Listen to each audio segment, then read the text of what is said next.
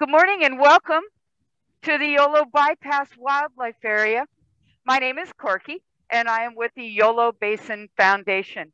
And the Yolo Basin Foundation is the nonprofit organization that does all of the education programs for the Yolo Bypass Wildlife Area.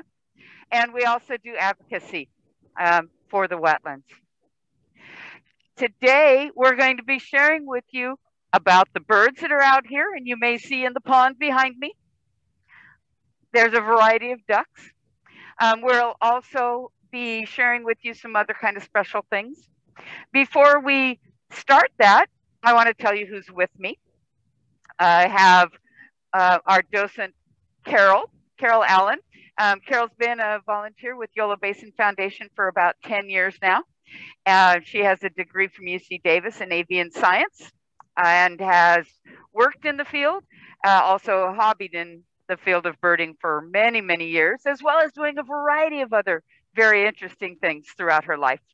I also have my friend Nancy, and Nancy's title there is spotting scope. And what she's going to be doing is working our spotting scope so that we can highlight some of the birds that are out there in the ponds that you can't really see too well because we're looking at a broad picture. And then also I have my friend Lucia, and Lucia is at home and her title is moderator for questions. And what Lucia's going to do is she'll keep track of our chat. And if you type your question into the chat box, then Lucia will read it. And when the time is appropriate, she will let Carol know that there's a question, and she'll read that question to Carol, and Carol can answer it for us. If you can't find your chat button, usually if you tap towards the bottom of your screen, or if you're on an iPad, it might be at the top. Sometimes it's hiding under the More button. And then you just click on the chat, and you should see a little box come up that says that you can, where you're supposed to type your question. All right. So that's what we're doing. Again, we're here in the Yolo Bypass Wildlife Area, and we are with the Yolo Basin Foundation here in Davis, California. So I'm going to turn my spotlight off, and I am going to instead spotlight Carol, who then will go on to the pond, if you would. Go to the pond. Can't see you. Okay, good morning, and it's a windy morning out here. We have a few birds behind me, but I'd like to just kind of let you know where we are in the wildlife area. A lot of people might not have ever been here before, and this is your first time. And people who have been here otherwise, maybe you'll have some patience so that we can orient the new people. If you look behind me and to the north, you will see a highway with looks like little white things moving along, and actually it's the I-80, the interstate, on an elevated stretch that's 3 miles long that goes between Davis and West Sac. And that's an elevated stretch of highway. It's called the Yolo Causeway. And the reason we have the causeway is to keep traffic moving along from east to west or west to east when there's a flood event occurring in the bypass. So when you come to the end of the western part of the causeway, you can get off at Charles Road and come over to the levee on the west side of the wildlife area and enter in. And there are parking lots in the wildlife area that you can drive to. We have a 5-mile auto tour. And when you first come down, you go to parking lot A, and there's a little kiosk at parking lot A with information. And if you want a map like the one that we have shown you, you can stop at the Fish and Wildlife Office, which is just west of the entrance to the wildlife area on Charles Road. It's also on the website. Also on the website, thank you. When you come in to drive the auto loop, there are designated parking lots along the auto loop, alphabetically named A through H. As you're driving through, if you have a dog, you have to keep your dog in your vehicle. We don't allow dogs on the wildlife area unless they're in a vehicle.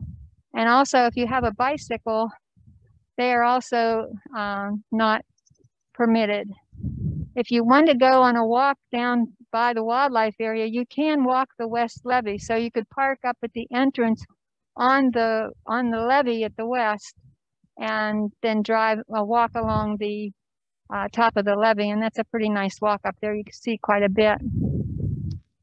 As you're driving through, you can stop at the parking lots. Several of the parking lots have porta potties that you can use if you need. And also there are several of the parking lots also have designated hiking trails that you can take and walk and enjoy. Okay. So one of the things that we're going to look at today are the birds. We're looking at mainly ducks and waterfowl. Other waterfowl would be swans, geese, pelicans, and then there are egrets and herons. So out here, Nancy has a spotting scope for us, and we have in the spotting scope some pintails and some shovelers. Now, if you're looking at birds and you don't know about birds and you want to see birds, one of the things that I think is a thing to start with is ducks, because they're so visible and they're very, very colorful this time of the year. In the fall, the ducks go into their breeding plumage and they stay in that plumage until spring. But they all migrate in from long, long distances up north, some as far away as Russia, and they come across through Alaska and down the coast. And they come here, and the wildlife area is situated just about midway in the Pacific Flyway. But for millions of ducks and hundreds of thousands of geese, this is the end of the Pacific Flyway for them. Now, when I take people out and they want to learn about ducks, or they want to learn about birds and they want to go bird watching, but they don't know anything about birds, to not discourage them, I always try to start them out with ducks, because ducks are very visible. They're very cooperative and staying in a kind of a relatively close distance from you that you can pick up with a pair of binoculars or a spotting scope. Now, in our spotting scope, I think we have some, we have some cinnamon teal. The wind's blowing pretty hard here, folks, sorry. We have some cinnamon teal, and we have some shovelers. And one of the things is we have two classes of ducks. We have dabblers and we have divers. Today I'm not seeing any divers out there, but we do have some dabblers. And up on the screen we have an image of the shovelers. Now, if you want to know what the bird is out there, a lot of the birds we identify by their bills, by their coloration, by their size, sometimes just by their name. So we have a cinnamon teal would be, you're looking for a duck that's a cinnamon color. But on the screen we had we have the cinnamon teal here. And it's a smaller duck. It's got a cinnamon colored body, a red eye, and black feathers on the tail. They're the smaller of the ducks, and there's other teal that are the blue-winged teal and the green-winged teal.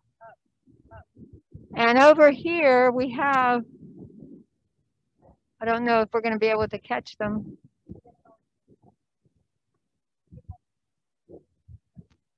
We have some pelicans flying, white pelicans flying right over us and we're trying to get them in the scope right now, but they move pretty fast. They're coming right back over top of us. So we're trying to get them. You're getting to see them a little bit. They're very silent flyers, and sometimes you don't even know they're there until they're there. They're big white birds. They're one of our largest flying birds in North America. The only one that's bigger is the California condor, and they're even bigger than the bald eagle. So when the pelicans fly, they have black tips on their wings. They have black under the wings. And when they fly just in a gliding flight, but they don't flap their wings and they don't call, so they're not noisy like the snow geese. So it's sometimes they'll just creep up on you just like they did with us just now, and you don't even know they're there until they're almost gone. Sometimes you can see them off in the distance, and when they turn and show you the bottom side and then they kind of glide and show the other side, they actually disappear in the sky for a few minutes and then they're back again. But they're ones that are really sneak up on you, so you always have to keep an eye up in the sky to look for them. Okay, we're going to get back here to the birds on the ground. I think we have the shovelers now.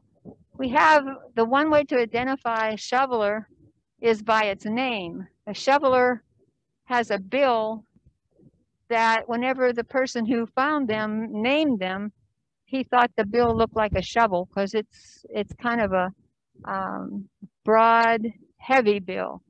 And here you can see it going, and it's one of the dabbler ducks. It's just skimming along with its bill in the water. And what they do, and all the dabbler ducks to some extent have lamellae on the sides of their beaks, and they use these lamellae. They're like the bailings on a whale. They filter out the water and keep the protein matter that they've eaten, either aquatic plants or insects and macroinvertebrates. So this is a shoveler just skimming along the top of the water, but you can see the birds out here. They're tipping. We can have maybe the scope pick up some birds tipping. The dabbling ducks do just what they say they do. They dabble in the water. And the two classes of ducks are the divers and the dabblers.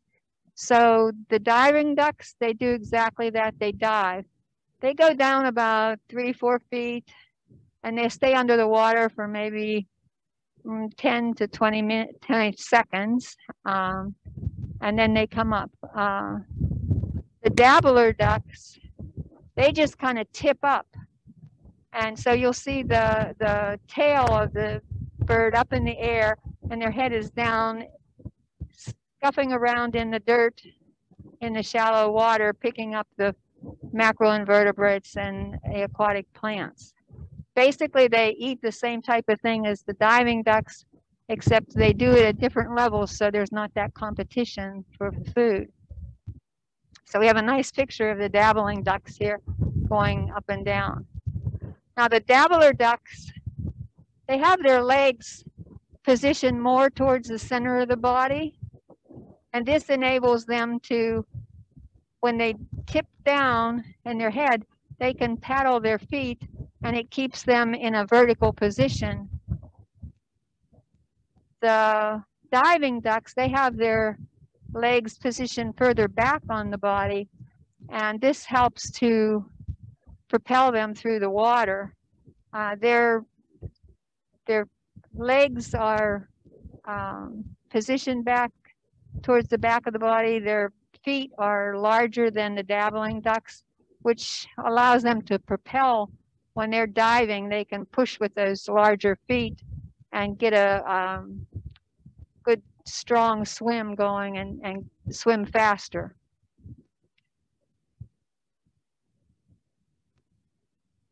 Okay, so now I'm going to. Okay, so now we're going to, we have another duck in there. It's a widgeon, American widgeon, I believe.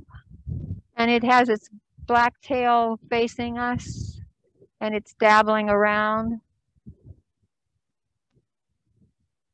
And then there's a cinnamon teal just to the left of the center. And you can see the color on it. It's one of the smaller ducks. And it also has is a speculum. It has a blue iridescent speculum on it, which is on the wing. And sometimes they'll flash that on a sunny day. You might be able to see that pretty well. The diving ducks have a hard time walking on land because their legs are positioned back on their body. So they basically, if they're going to be out sunning themselves, they'll be right at the edge of the water up on the land. They don't like to walk very far because they tumble forward. The dabbling ducks, because their legs are towards the middle of their body, they can walk pretty good on the land. And also when they take off, they can get a really good strong push and it just shoots them up out of the water.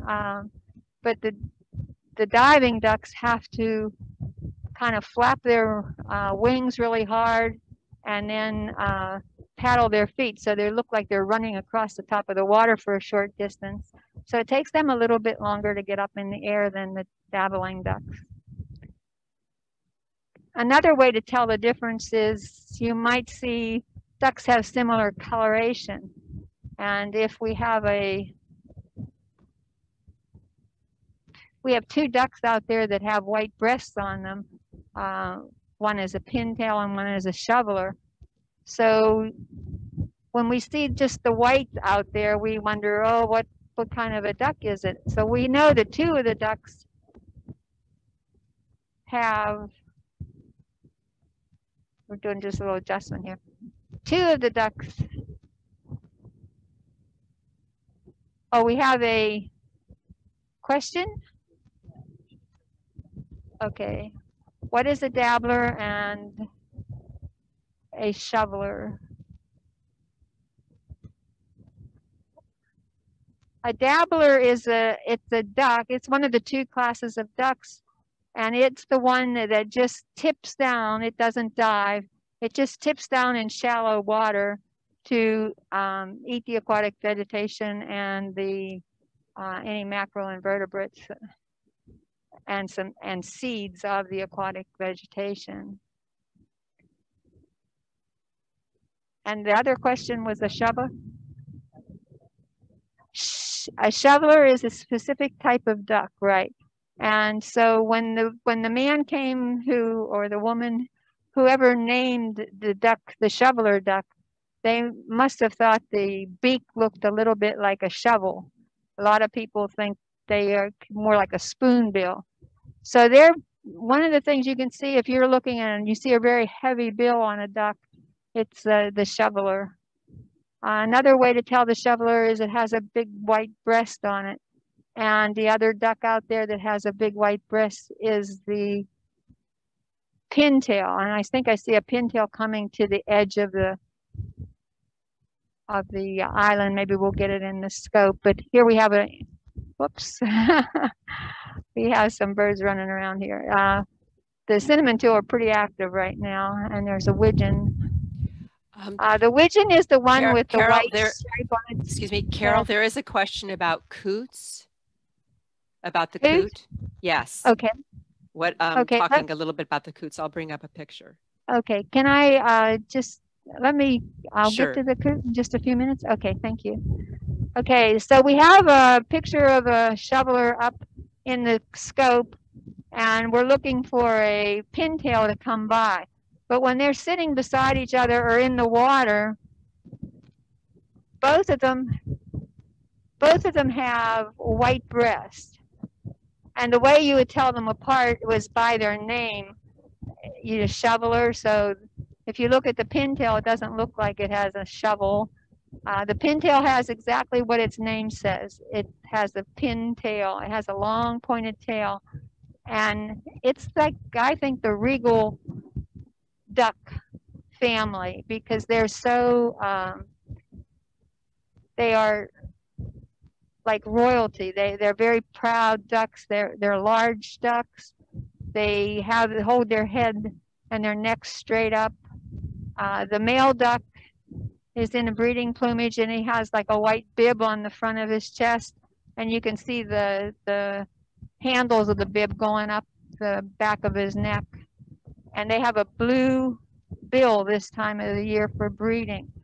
The female the female pintail also has a pointed tail, and she's very regal looking also. She just isn't as colorful as the male duck. The drakes, or the males, in their breeding plumage are very striking. They have a lot of bright coloration, and they're trying to attract the female in the mating season to pick a mate.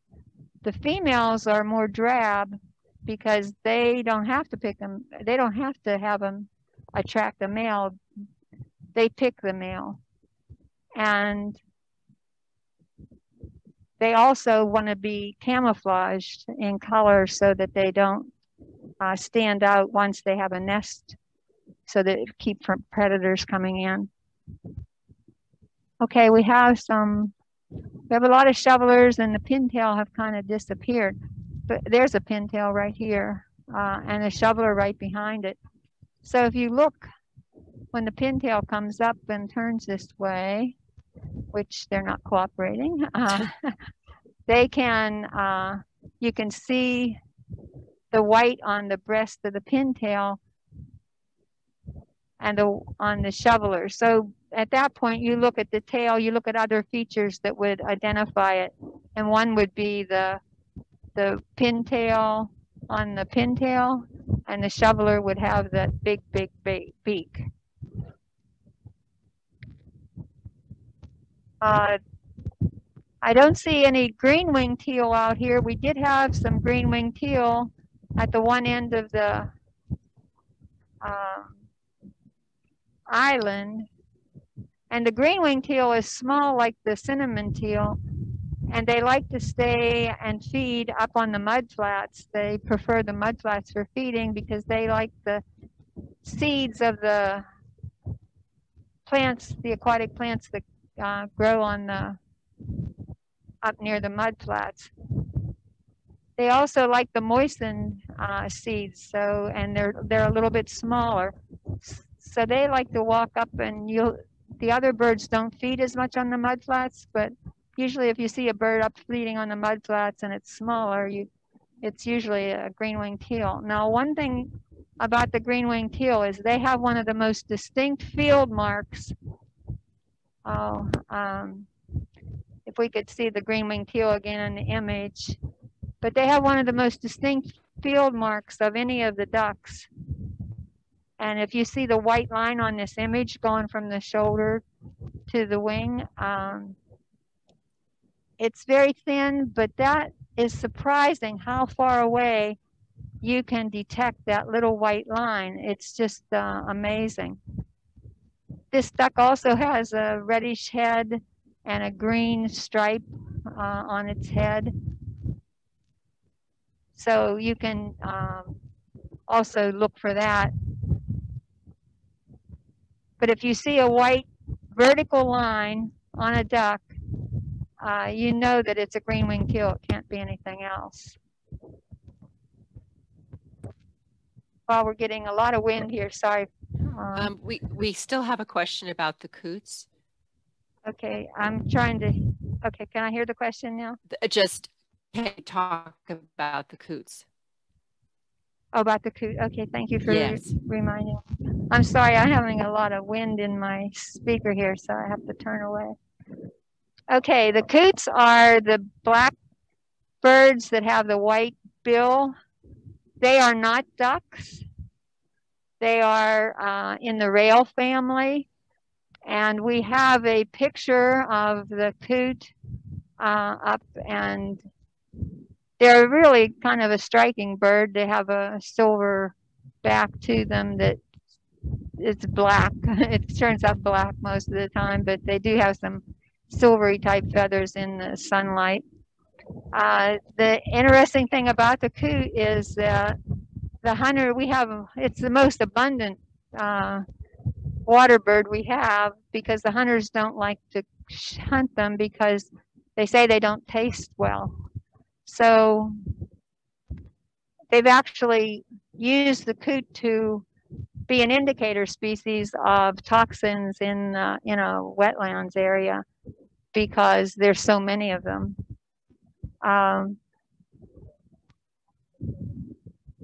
Yeah, that's what I'm trying to do.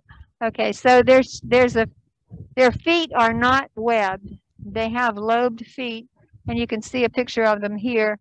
And they have like little scales along the toes, and those flip out, so that gives them a little bit of traction.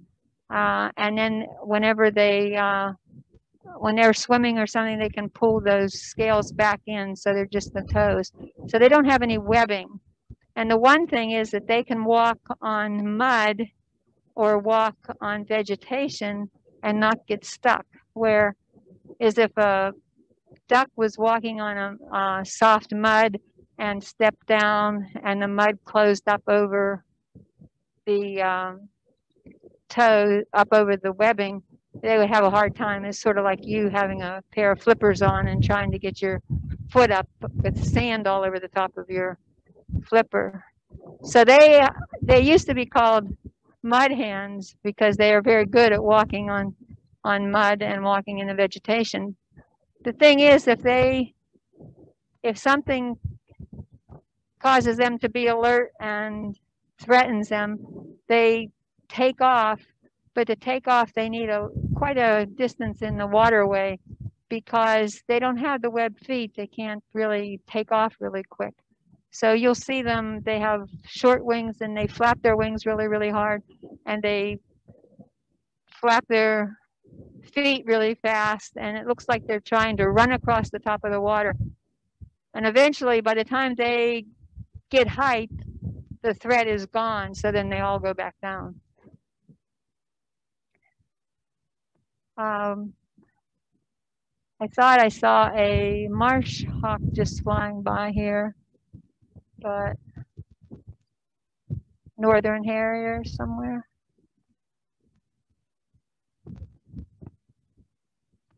Okay.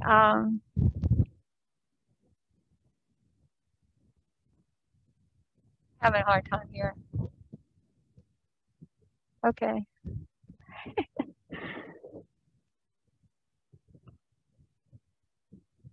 Okay. There's no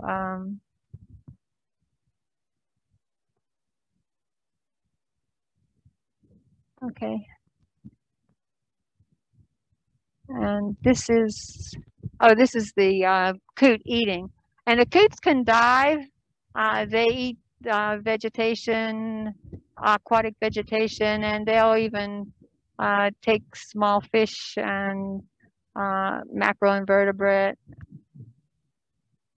And you can see the way the coot is swimming. He's kind of in a jerky swim. He doesn't swim nice and smooth like the ducks do. The ducks can swim nice and smooth. I'm going to interrupt myself. We have some snow geese flying over. If we can catch it in the scope, I don't know. But we have one group of snow geese flying over.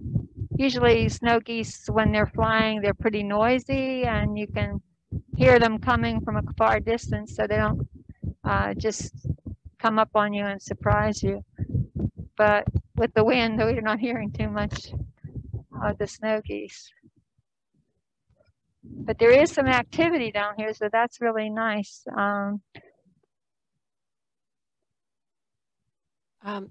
There's another question about Okay. if you could explain macroinvertebrates.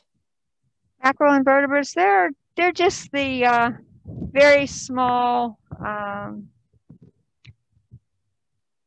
small critters that are like the, I guess the dragonfly larva, different types of larvae from some of the insects are called macroinvertebrates.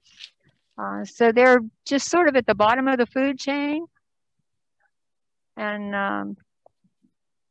don't know if that's enough of a answer. Yeah, I'll chime in just a hair. Macro means more or less big enough to see, right?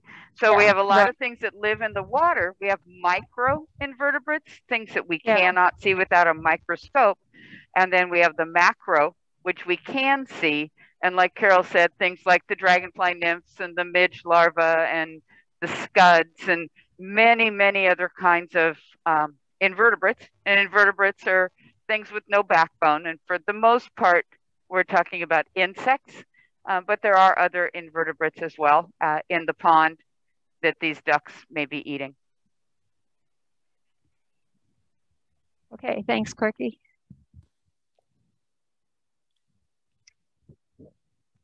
Now we do have other animals here at the wildlife area. We have a lot of mammals, and one of our visitors that we have every summer is a group of mammals that are friends with Corky.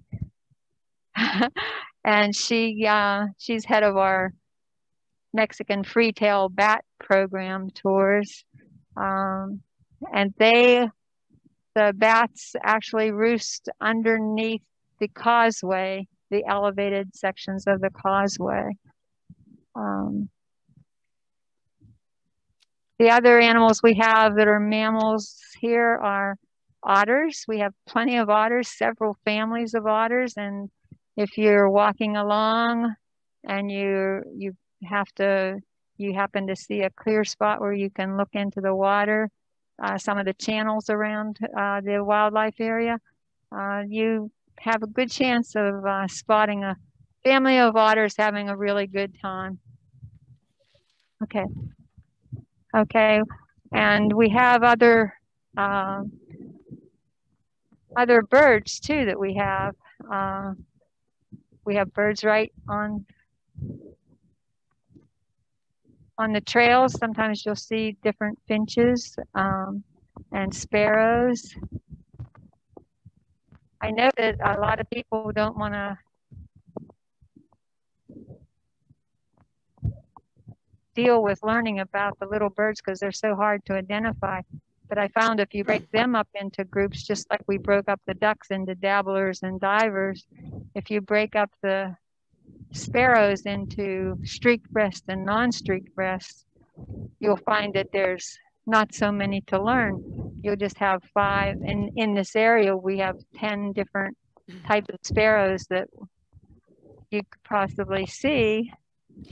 And if you break them up into streaked and non-streaked breasts, then you only have to really learn about 5 at a time. So we have some. We have a question about when the bats, excuse me. We have a question about when the bats typically return in the spring. Yeah, so I'll take that. This is Corky. And I'm going to go ahead and leave my camera going on the sparrows. I don't know if you can see them poking around, but they're kind of fun in the mud there. So the ironic part is if you were to walk under the causeway right now, well, actually you can't very well because there's a lot of water and you'd sink up to your knees in clay soil. But if you were to go under the causeway, you would see that there actually are many, many Mexican free-tailed bats that live here all year. There's some things we don't know.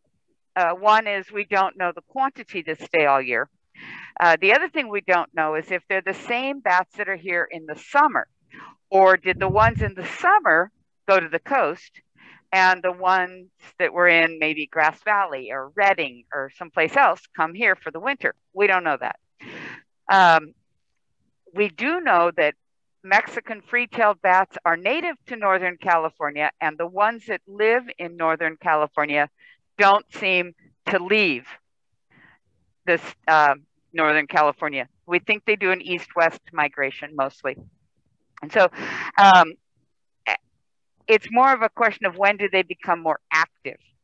And they become more active once the weather gets hot enough for the they become more active once the weather gets hot enough for the insects. The Mexican free-tails eat a high quantity of moth and mosquito. And you can see the fly out there of the bats coming out from underneath the bridge. Right here you can see them really good. So Carol, what do you see? He landed right there. Carol, what are you seeing? We're seeing a northern harrier female. And the northern harrier female is flying right over the top of the tules. And that's one way that you can tell them is by their behavior. The way they fly is that they stay low and they fly just over the top of the vegetation, soaring. And then they'll dive down on the vole or the mouse or whatever they're going after. So Carol, there's a picture here. Okay. See. That's it. It's flying out over the tules, and we have quite a few of them here on the wildlife area. They like to chase the coots, and they're very distinct because of the way they do fly, and also at the base of their tail they have a big white patch. The females are dark brown and the males are gray. So this is a pattern that the females and the males are totally different coloration. It's sexual dimorphism. I think he's right here. He's right on the road right in front of us. Or that's a different one. No, that's not it. That's a seagull. He came flying in there right from where the harrier hawk went into, the seagull came out. So the harrier hawks have a disc on their face, sort of like the owls, like a barn owl has on its face. And that way it finds its prey by having those vibrations of the prey hitting that disc, and they can zone right in on the prey. So they're really good at catching prey. So we're going to walk down here. We found a marsh wren nest, and you'll see the marsh wrens like to nest in the tules, and they'll bring in matter and then they hit the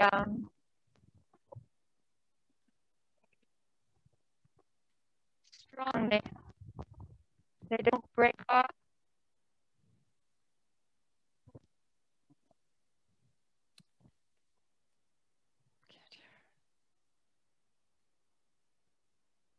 This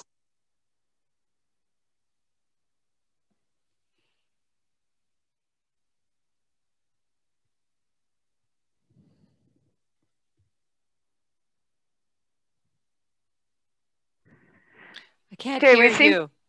We seem to have lost Carol's audio. So I'll repeat what she's saying. I think we moved too far from one of the iPads. All right, so she is showing us in the tule.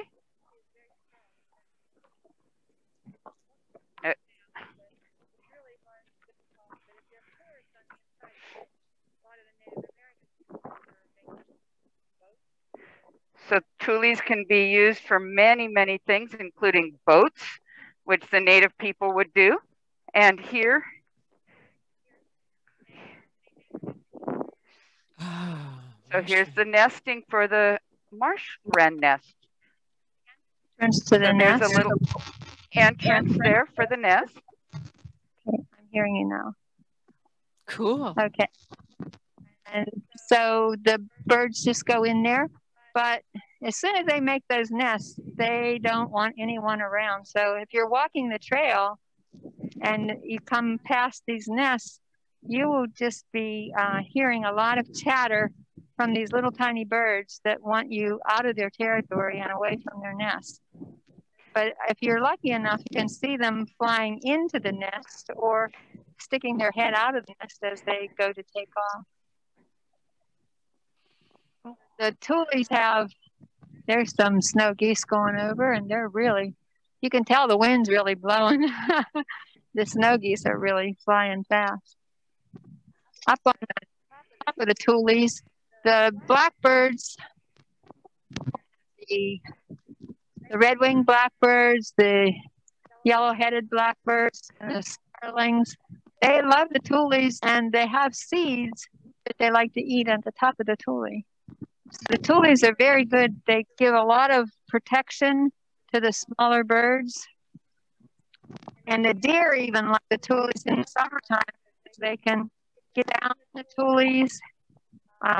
Because tules don't break that easily, they can step on them and walk through without pulling them down. And we're getting a lot of talking from the snow geese now. But the deer and other mammals, they'll go into the tules to get away from the summer heat. It provides a lot of protection to them and also protects them from predators. We have some predators here. We have coyote, we have mink, we have red fox.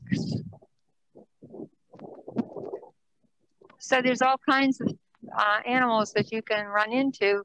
And the secret is if you're quiet and you're observing wildlife, you might see some wildlife, right? There's a coyote on the screen here. Okay. The coyotes here are pretty nice shape. They don't look like they're starving or anything. They're pretty adaptable. They eat a variety of things. They survive in a lot of areas, but this is a perfect area for them. And we have several resident coyotes that live here but they usually just run from you. If they see you, they'll dive into the tules themselves. Yep. Another thing we found while we were just scouting around here today, before we got busy, was we found some owl pellets. And we have, let me just grab some owl pellets. I think this is where we found them.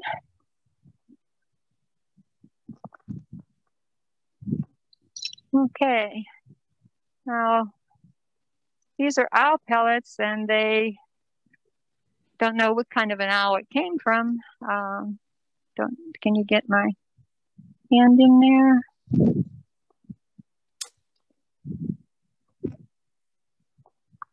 So we're trying to get the owl pellet so you can see it. Okay. Okay, I gotta move further away. Okay, there we go. Oh. Okay, so this is an owl pellet, and it's probably either from a barn owl or a great horned owl. We have a lot of great horned owls as you come into parking lot C where we are today. We have a lot of times the great horned owls will sit in the tree along the road there and roost for the day. And the pellet is what they form after they find their prey. They sort of roll this up, and it's the stuff that they can't digest, which are the bones and feathers or fur of another animal. We'll try and break it apart here a little bit and see what we have in this one. But the great horned owls and the other owls, okay, looks like, I don't know if from, okay, here we are. There's some bones in here. And so they don't swallow these bones. They just roll all this material up, and there's a lot of fur in here. And there are people who take these, this looks like a little jawbone because I'm seeing little teeth right here by my thumb. There's little tiny teeth. So it must be a jawbone of some little vole or something. But they're fun for the kids to take apart and try to figure out what the owl ate for the night. If you're driving around and there's some cottonwood trees and some willow trees, and you see a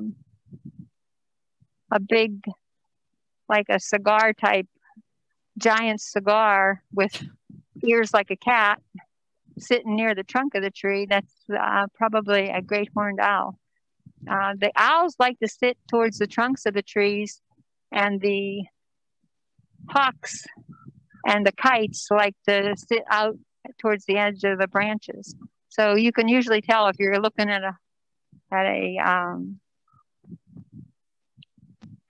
owl, or if you're looking at a hawk or a kite from distance until you get up there to verify it.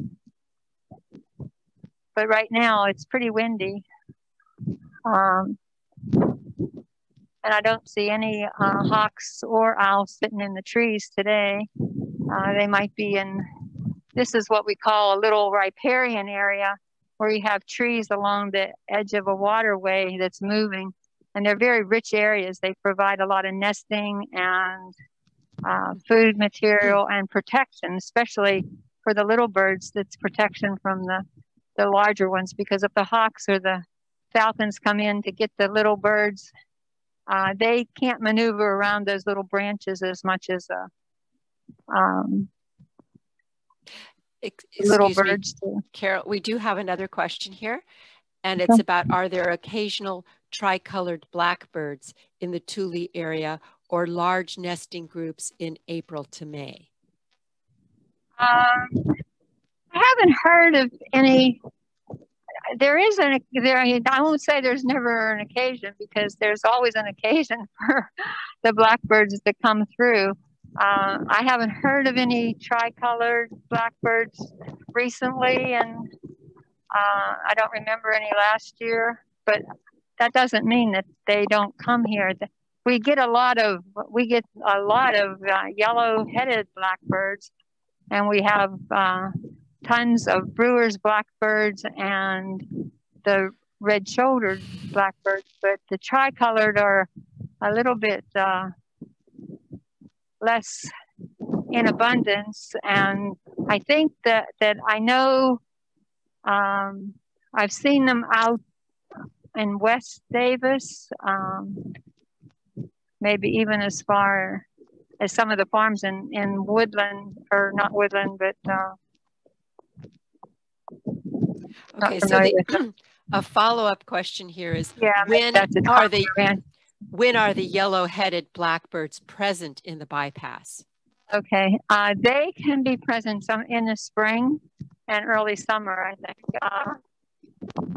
I can't remember the time of the year I'm usually here, but I think it's usually, I would say starting now in March or April, because I know I've given tours out here before, and we've had lots of yellow-headed blackbirds during the tour. And I know that we cut off our tours at the last one in the 1st of June. So I would say in the spring is the time that we're going to see them.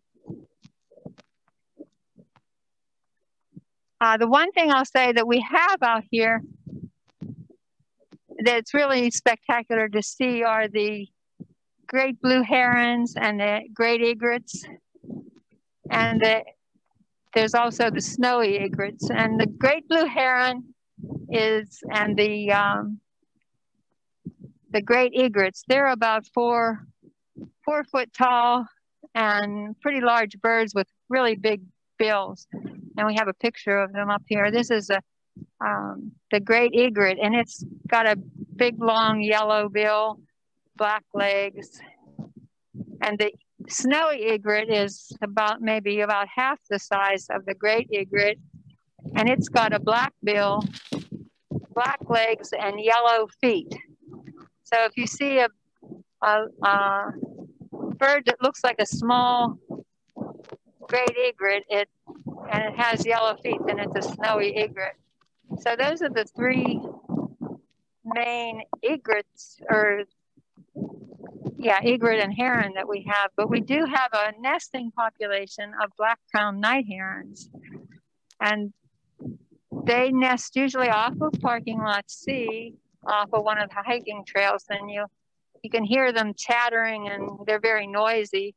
A lot of people say if they have a house near a nesting rookery for the black-crowned night herons, that it makes their nights pretty unpleasant because they can't get any sleep with all the chattering from the birds.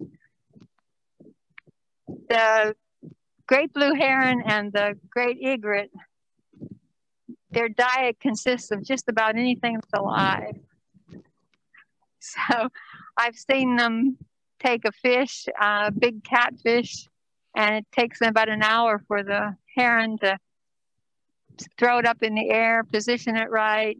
They have to get it so it's going head first down, and they will just flip it and throw it back down in the water, stab it again, pick it back up. And it could take them anywhere from half hour to 45 minutes or longer. And then all of a sudden, boom, the fish is gone. And you see this great blue heron standing there with a big fat neck. So if you can have an opportunity to have the patience to stand, if you see one of these birds stalking some prey, if you just have the patience to watch, and if they catch it, it's a pretty spectacular event to watch one of these actually swallow something that big. Are there any other questions? I'm sorry we don't have that many different birds out here today for you to see, but you know, the best time to come for migration to see all different types of birds, the diving ducks and the dabbling ducks, is to come in the fall. The migration usually starts the end of September, and we start seeing birds getting here as early as October. But the peak months are about the middle of November through the middle of January. And then as the weather starts to get warmer and the food supply starts to deplete, these birds have all eaten and gotten back their energy, fat that they needed for their migration here. They've replaced it when they got here with all the food. And now maybe the food is starting to get a little bit more scarce. And we're going to start to see all these birds starting to migrate out. And it takes them back to their breeding grounds in the far reaches of the north and the Arctic areas. I do have another question about, sure. We do have another question about great horned owls. And okay. Maybe it is simply, are there any great horned owls? Maybe you want to talk just a little bit more about where they are. Where they are? Okay, where the great horned owls. The great horned owls on the wildlife area, like I said, are, if you're going along the auto trail, anywhere where there is a clump of trees that looks like a line of trees. We do have a line of trees that come up to parking lot C. And as you're coming towards parking lot C, if you look towards the center of the trees, towards the trunk of the tree, if you see an owl sitting or a bird sitting near the center of the trunk of the tree, that bird is probably a great horned owl. I've seen the great horned owls sitting up in the tree close to the trunk of the tree, and then a couple of branches below, a little bit further out, there's a barn owl sitting. And so long as the barn owl doesn't move and go anywhere, he's not going to be bothered by the great horned owl. But if he takes off for the night, he leaves a little bit earlier than the great horned owl, or a little bit later. I think great horned owl can capture them. We have time for one last question. Okay.